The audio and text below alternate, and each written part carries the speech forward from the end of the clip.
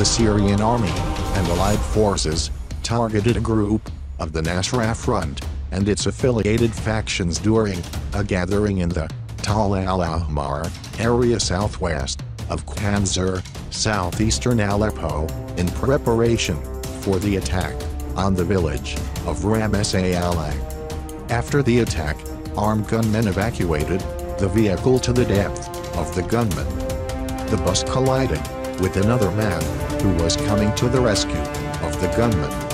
As a result, a number of wounded were injured.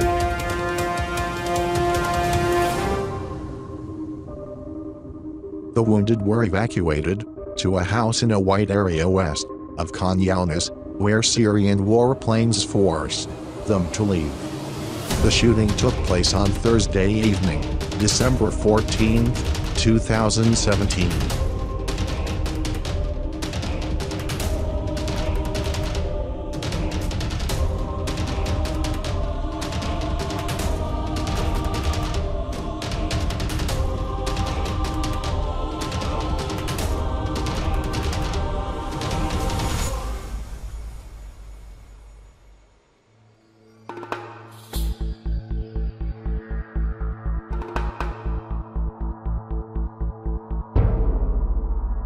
Being new.